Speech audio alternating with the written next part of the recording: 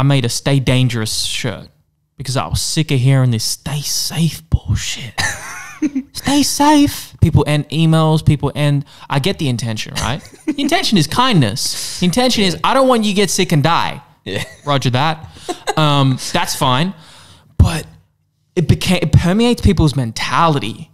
People stay safe, and it begins like seeping into everything else they do. And now you're not taking risk. Now you're taking the path of least resistance every time.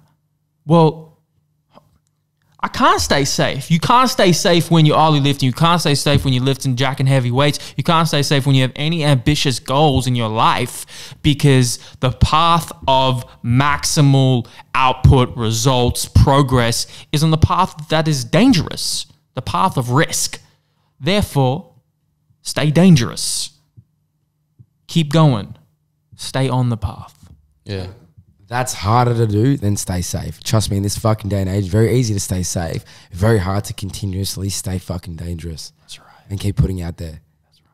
We're in a very, and I'll just finish it off like this. Oh, here we go. But in this day and age, it's very easy to wake up and limit ourselves and our abilities because it feels more comfortable. But at the end of the day, if you really do want to achieve something, you have to be uncomfortable. You have to wake up. And this is just my opinion. You have to wake up with a little bit of fucking nerve, a little bit of fire, and you just need to fucking go in. Sometimes in the morning I wake up and I'll like talk to myself. I'll like, so let's fucking go. I'll G myself up. I'm like, because I want to stay in bed and sleep more. Like my brain, like science brain is like sleep, recovery, memory retention, physiology, blah, blah, nerd shit. Shut your mouth. Let's go. And and you get up and go. Yeah. We got shit to do. We got mountains to climb. Yeah. Exactly right. You got shit to discover. You got shit to go into and everything like that. It's good. Yeah. When you can wake up excited with a purpose, that there's nothing greater in life that I wish more people could have and find. And the best way I've learned to find that is you need to try shit. You need to try different shit.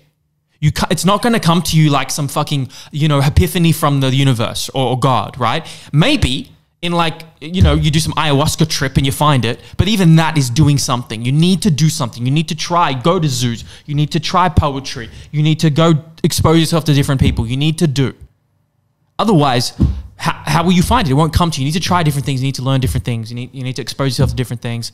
And then eventually you find the thing. And we're here now together because we found a thing that we all share in common. And it's a beautiful thing. And I love you guys.